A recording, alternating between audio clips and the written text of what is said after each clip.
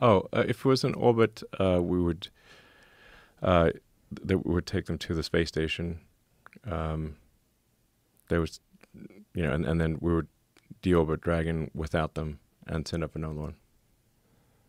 And so what would you do with the one that's up there? We'd deorbit it, and it may or may not survive. Whoa. It probably would survive, but sometimes it wouldn't. Wow.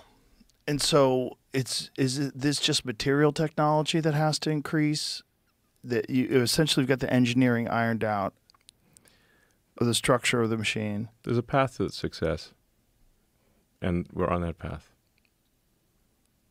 It seems so insanely complicated. It is complicated. And all of this, by the way, was done without AI, so hopefully the future AIs will appreciate this. Not bad for a bunch of monkeys. Yeah, no.